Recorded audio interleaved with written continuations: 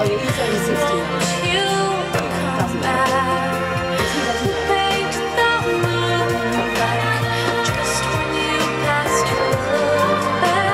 What a voice you've got. Oh, Dal, our caller.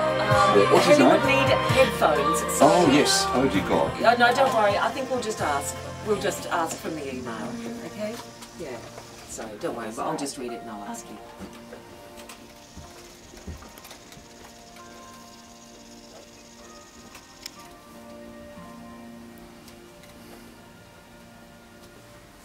Very good morning from Magic 1278, the best songs of all time. On this Monday morning, it's the 20th of June, and Hayley Westenra with Who Painted the Moon Black, and Beach Boys before that, as Brian Wilson celebrates his 69th birthday with the sloop John B. It's 8:13 with Kevin and Jane, and it is our absolute delight to welcome someone to the studio who we feel as if we've known all of her young life. Hayley Westenra is with us. Hello, Hayley. Hello guys, good morning. Beautiful to have you here in Melbourne, Hayley. And listening to your voice, that angelic voice, how old were you when you recorded Who Painted the Moon Black? I was 15 when I recorded, then 16 when I released the album, so just a 24 couple of... now.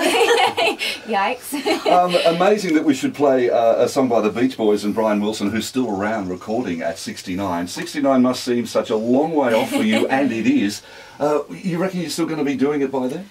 Who knows? Yeah. I mean, singing, I was kind of born singing, and Yes. I kind of see myself singing for the rest of my life, but I'd kind of want to, if my voice started deteriorating, I'd be like, right, okay, That's enough. I'll stop. But, you know, it depends. I'm hoping to look out that, you know, hoping that I'll look after it, and Yes. and I'll be able to sort of, continue recording. How old are you now? 24. 24, yeah. And Yeah. where did you get that voice from? Does it run in the family, or were you just suddenly born and a little angel started singing? My parents weren't particularly musical, but my grandparents were Oh. on my mother's side. So my nana was a singer, and my granddad, he basically taught himself how to play a number of different instruments, piano, accordion, and so it's definitely in my blood. And my younger sister and brother, they're also really musical, so it's quite nice growing up in a family where everyone else kind of understood each other. And It's a great form of expression too. And since then you've travelled the world, you've played for presidents and prime ministers and audiences all around. Is that daunting for a young person, or do you take it all in your stride and look at each event as a challenge? It's funny because when I was younger, I just took it all in my stride, and then as you get a bit older, you suddenly think about suddenly it. like, oh, this is quite a big deal, and you start to get more nervous about things. But at the same time, you realise you kind of make sure that you're appreciating every opportunity that bit more. When you're younger, you just kind of take it for granted almost, because it's all, I don't know, it's just all a bit too much to take in. And too much to take in would have to be the way you would describe your latest CD called Paradiso. You need to tell us who's responsible for this and how it came about.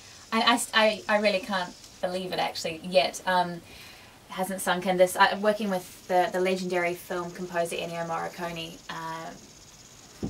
on this album was just a dream, and he's 82 now. He did all the film scores, for those of you who don't know, to The Mission, or the spaghetti westerns. Good, Bad, the Ugly, yeah. The Good, the Bad, the Ugly, exactly. Cinema Paradiso. And on this album, he's selected music for me to record, and we've put new lyrics to it. We've had top lyricists write lyrics like Don Black and Sir Tim Rice. You've mentioned Cinema Paradiso, which happens to be my absolute favourite movie of all time. Isn't it a stunning film? It's an extraordinary film. I want to be buried with it. I love it that much. So when I saw that He said that, he's not fibbing.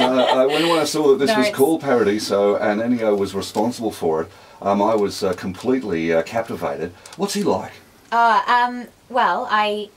Last year I went out in February. I met him about 4 years prior. He'd invited me out to meet him in Sicily because he'd heard my voice and was interested in working with me on this collaboration album, which didn't end up happening. But 4 years later, I went out to meet him in his apartment, and he was quite an intimidating man to begin with, of course. And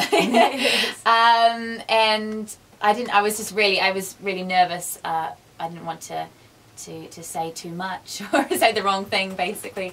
But you know, over the last year, you know, we were spending a lot of time together, and we'd go out you know, across the road from the studio to his like favorite cafe and just sit down and joke and it was he's a lovely man, and I'm in awe of his work, and just the fact that, you know, he's still so passionate about what he does. Well, I'm sure he's in awe of your work once he heard that voice. And I really am a lucky girl.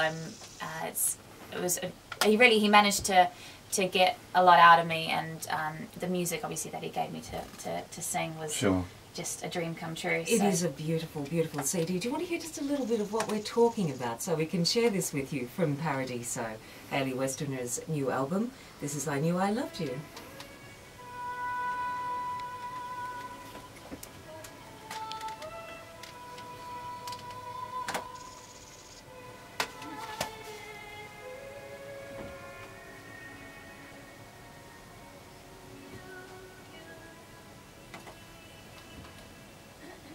How long are you in town for?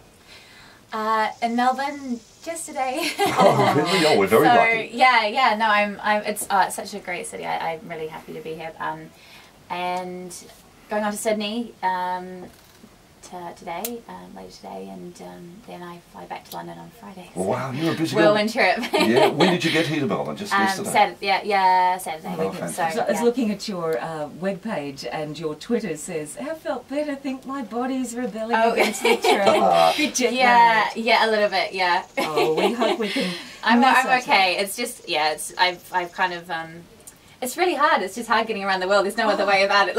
And London to Australia is a long, long trip, and you've got it coming back up again on the weekend too. Yeah, it's all right. Must just ask you. We've got an email from Andrew, who was obviously a wonderful fan of yours, and he asks if you'll be signing Paradiso anywhere while you're in Melbourne.